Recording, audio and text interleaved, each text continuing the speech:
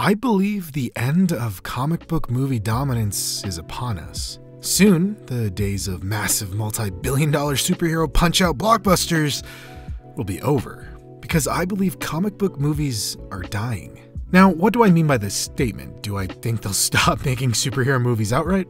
No, of course not. However, I do believe that the era of all things superhero is swiftly coming to an end, and a new genre will soon rise to dominance. But first, in order to understand the future, we must first go to the past.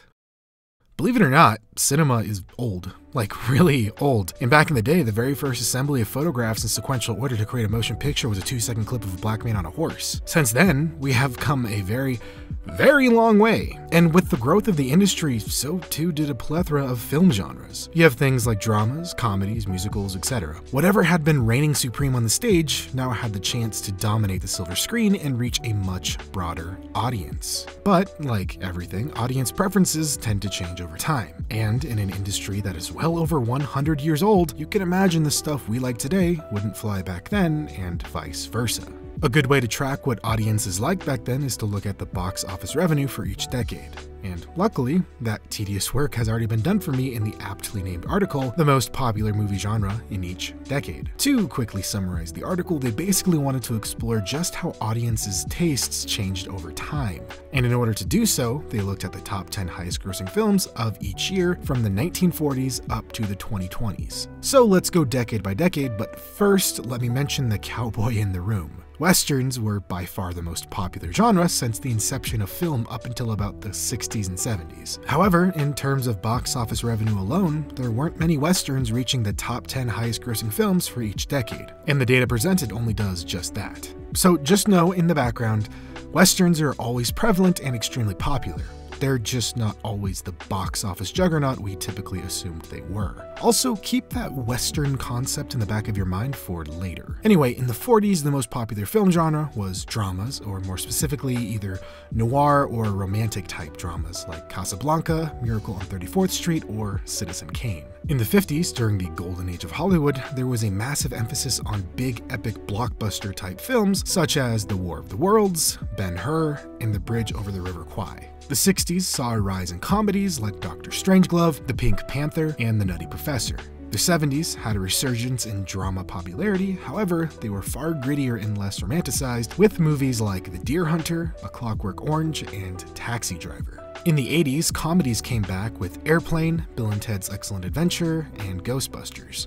The 90s saw a rise in action movies such as GoldenEye, Terminator 2, and The Matrix. In the 2000s, animated films finally found their footing and started doing numbers at the box office with Shrek, Finding Nemo, and Ice Age. And then, in the 2010s, we saw the rise of comic book movies after the astounding success of The Avengers. Now, again, this is strictly looking at box office revenue for each decade. And yes, some of the movies in each decade's top 10s could fit into multiple genres. In this instance, they have just been narrowed down into one basic overarching genre. If you want a much more in-depth breakdown, I highly recommend reading the article. The link is in the description. So what does this data tell us?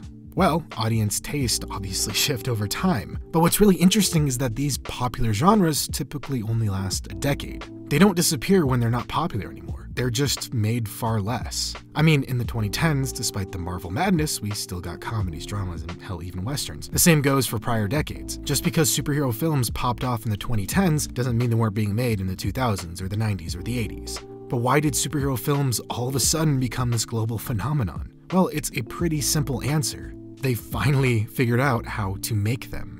Comic book movies, or rather superhero movies, have had a long, tenuous, and complicated history. Hollywood never had faith in them. They basically thought superheroes were only for kids and made a handful of campy movies and a plethora of cartoons specifically to sell toys.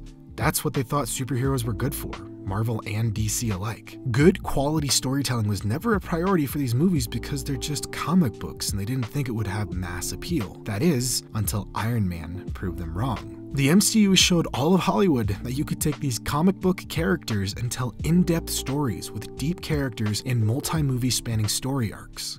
The MCU, across all movies and shows, is currently 100+ hours long, and people have been following this story for over a decade. What Marvel did was embrace the source material. They didn't try to hide what it was. Marvel is weird, and they embraced that weirdness. I don't think Disney gets enough praise for doing this, but they trusted Kevin Feige, who loves Marvel Comics, to make movies about Marvel Comics. It sounds like such a simple concept, but for a lot of people in power, simple concepts are often the hardest decisions. So because the MCU decided to lean into superheroes, Iron Man is now a household name.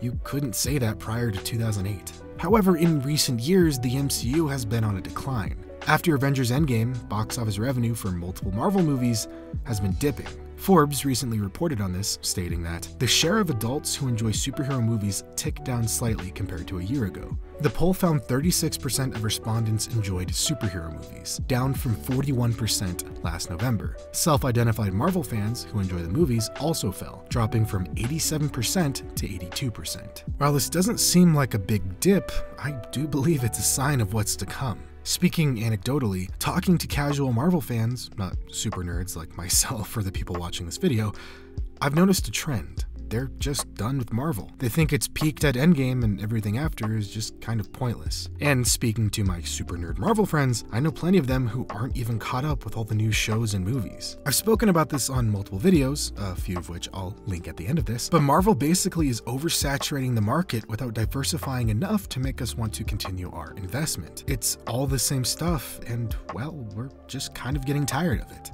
But it's not just Marvel's oversaturation that's lowering box office returns. Look at the history. One genre reigns supreme for about 10 years and another one comes in and usurps it. We've seen this time after time, decade after decade since the 40s. However, nowadays, genres aren't as clear-cut as they used to be, and what really sells now is intellectual properties. And big-name comic IPs are all but used up. But you know what series of IPs hasn't really been tapped and have had a very similar life as comic book movie adaptations? Video game movies. Look at the history of video game movies and compare it to the history of comic book movies. They are nearly identical. Executives who greenlit these movies basically thought video games were only for kids and made a handful of shitty movies that are simply video game movies in name only. Or they're complicated tax write-offs, and that's just a whole other story.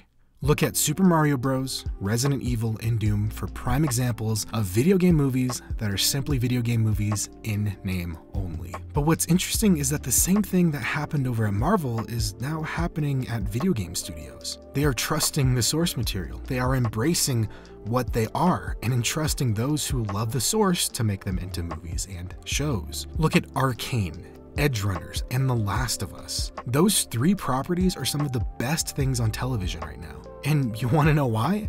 Because the people who made it embraced what it was. They had passion for it, and passion breeds excellence. With how well The Last of Us specifically is doing right now, I would not be surprised if Sony greenlit many, many more projects. In fact, they already have.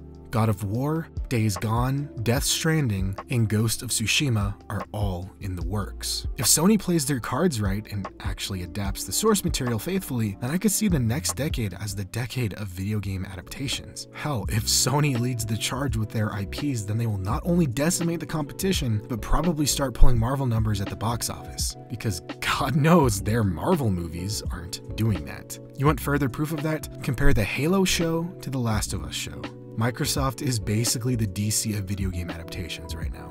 Again, if they play their cards right, Sony can pull ahead of the competition and start running circles around them in the same way Marvel did with DC. Based on everything we've seen in the past few years, I truly believe that superhero movie dominance is at an end. They will not disappear outright, but more so become like the Western genre. Always popular in the background, but not a box office juggernaut anymore. Give it a handful of decades and then I can see superhero movies just kind of petering out.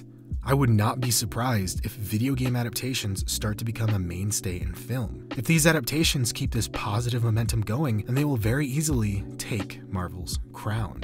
And I'm actually pretty excited about that.